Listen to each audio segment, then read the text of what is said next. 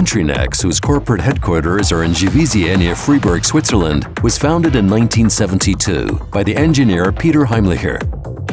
From a one-man operation, this active entrepreneur and pioneer has built a business with more than 500 employees. Today, Contrinex is the world market leader in miniature sensor technology. Important customer sectors include the engineering industry, automotive manufacturing, robotics, and aviation. Due to their excellent reliability, Contrinex sensors are also to be found in many wind power installations. The company is a leading manufacturer of inductive and photoelectric sensors, as well as safety and RFID systems.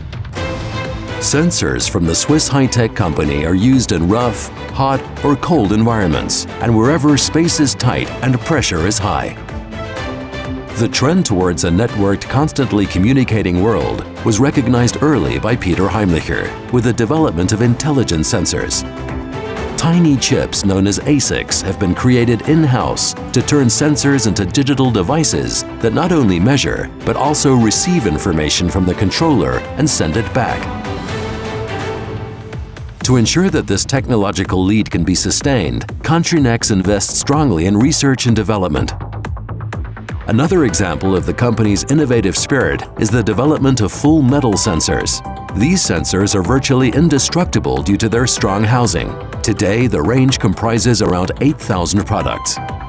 Peter Heimlicher made an early decision to expand abroad, thereby aligning the company's cost structure with that of its international competition.